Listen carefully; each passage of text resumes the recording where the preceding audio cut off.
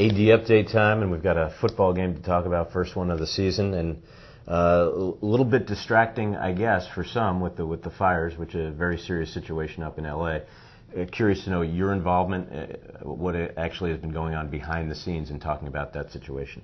Our latest discussions have centered around, obviously, it's the air quality issue at the Rose Bowl, and I think both of us, UCLA and San Diego State, share that concern. Obviously, not as important as families and homes that are in danger, but I think for the football game, not as concerned about a fire being there, but the air quality.